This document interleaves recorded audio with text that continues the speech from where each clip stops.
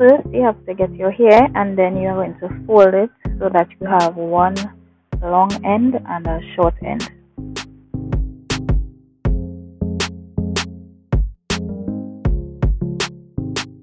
For this closure, I ventilated every other hole in every other row.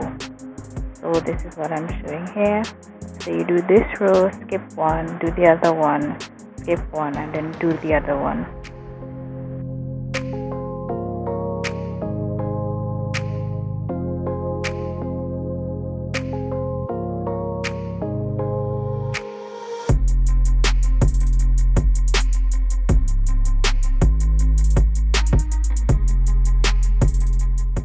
Here I tried to slow it down so you can see exactly what I do to ventilate the hair. Here I'm using single knots and ventilating one strand at a time because this is synthetic hair and it cannot be bleached.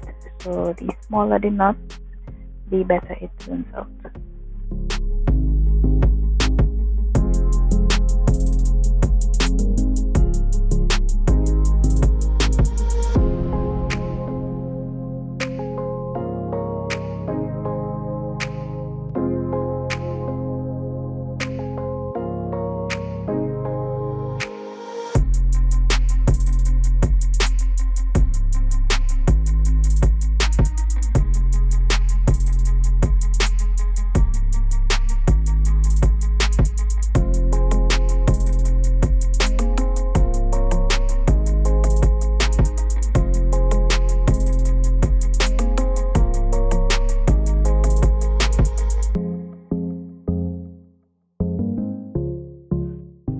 This is a close-up of the process.